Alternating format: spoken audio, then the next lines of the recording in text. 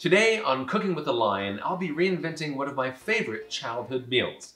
Plus, I'll be showing you how to prep a fresh bell pepper without making a huge mess with all of those seeds. And it's all happening right now. Let's get started. Growing up, one of my favorite dishes was a sloppy joe. Just saying it makes me want to salivate and make it right away, but I don't want to make the version I grew up with. I don't want that can that has corn syrup, high fructose corn syrup, and all the preservatives. So I thought, you know, Nathan, as a chef, let's make an adult version, a healthy version, but a delicious version you can have anytime. Let's start right now with some French green or Puy lentils. And what I've done is I've rinsed them and I've picked them over for little tiny stones. You can sometimes find them, so take your time looking through. That goes in a small saucepan. I also have 3 cups of chicken stock. If you don't have chicken stock, you can use vegetable stock, but why use water when you can use flavor? So we have chicken stock, we have lentils, I have 1 large clove of garlic that I went ahead and smashed with the side of my knife to get the peel off, and you don't have to do any chopping, it's already nice and smashed, that goes in, and 1 large bay leaf. This is all you need because there's enough salt in there with the chicken stock. I'm gonna put this over high heat, bring it to a boil, right? Reduce it to a simmer, put a lid on and cook it for about 25 minutes. With the lentils cooking, let's get started on the sloppy joe base. We're gonna start with really good extra virgin olive oil, like 2 tablespoons or more, a little more, that looks good. Some onions, this is a medium onion that I've diced nice and small. That goes in. Also have some celery, 3 stalks of celery that I've cut pretty small as well, in addition to a little bit of salt and pepper. Right? Peppers for seasoning, and salt will help the tissue break down, so it helps it cook a little bit faster. Now, I have this bell pepper. Bell pepper is important to this dish, but when a lot of people ask me, how do you make it so you dice up the bell pepper, there isn't just seeds everywhere? Well, let me show you how I like to do it. Bell peppers either have 3 or 4 lobes, and what I mean by that is when you look at it from the top or bottom, you can see this one has 1, 2, 3, 4 lobes. Same at the bottom, 1, 2, 3, 4 lobes. If it had 3, that's fine because we're going to approach it the exact same way. What I want you to do is take your chef's knife and cut from this point to that point, which is one side to the left side of the same lobe, sort of a nice curve around the circumference of where the seeds are going to be, ending up in this left and right point of this lobe, okay? So let me show you how this is done. I'll start with the first one, just like that, left and right side of this one lobe, and I'm gonna go ahead and cut it around and end up at the very bottom. Now the wonderful thing is all the seeds are still attached to where these little gills are, right? And then there are no seeds in there. So I can put this to the side, and I'll do this next one. This knife goes on the left and right side. I'm gonna go around the circumference, a nice wide berth. Give it lots of room, no seeds. All the seeds are still attached. All right, now to the last 2. And this last one. And then you can hang that on your Christmas tree. Really, there's nothing there. There's barely even a chef snack left on that. But the good news is all the seeds are still here. My cutting board is still clean, and we simply set that aside. And I'm gonna dice this red bell pepper the same size as the onion and the celery, which is a small dice.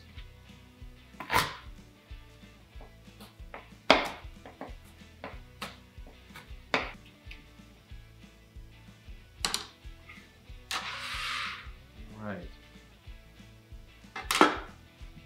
Now that everything is a small dice, I'm gonna put this over medium heat, stirring occasionally until the onions maybe start to caramelize, but they will definitely be translucent, and then we move on to the next step of this delicious sloppy joe base.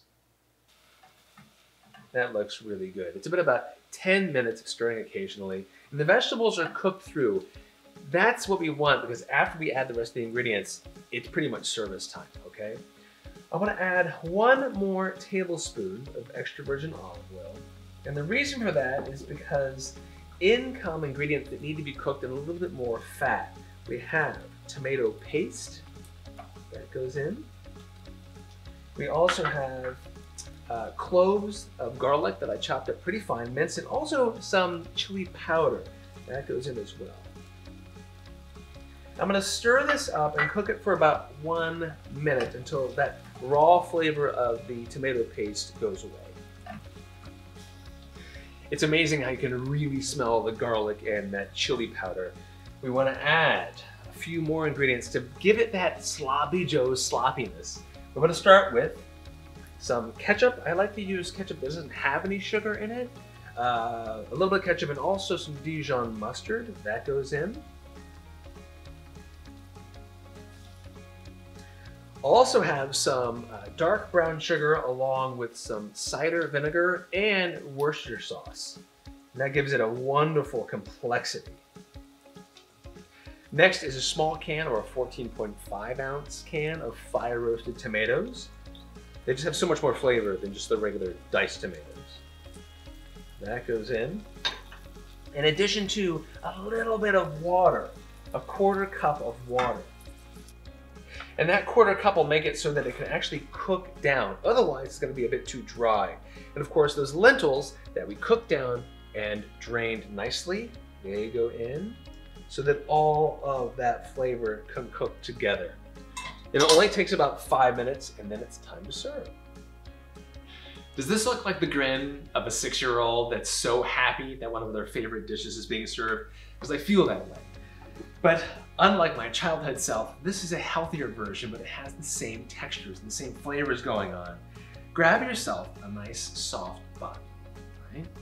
And I'll spoon some of this right on top. I remember as a kid, my brothers and I would put so much of the filling in there that we would actually have to eat it with a fork because it was just so darn sloppy.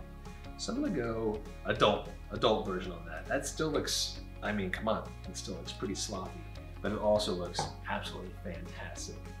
And we'll just tuck on in. What do you think? This is gonna get a little bit messy. Let's give it a shot. I mean, it's so fun. Here we go. Just an absolute mess, and that's kind of what we're striving for, right?